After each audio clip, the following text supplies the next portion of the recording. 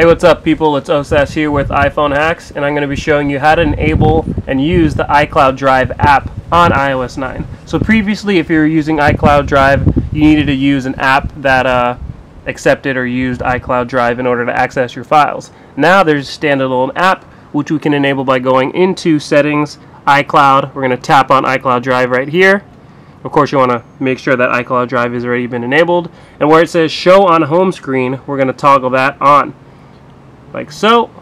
And now the iCloud Drive app will be added to our home screen. So we can jump back out here, slide over, open up that app, and it'll show you whatever you have on your iCloud Drive. Now, people probably wanted to be able to edit items and things like that. You cannot do that. You can, however, just view items like so. You can delete if you want to, share, just put in that share icon, you can share it via those methods, or you can move it around to another location on the iCloud Drive. Of course, if you have more items than this, you can search right here, which is very handy.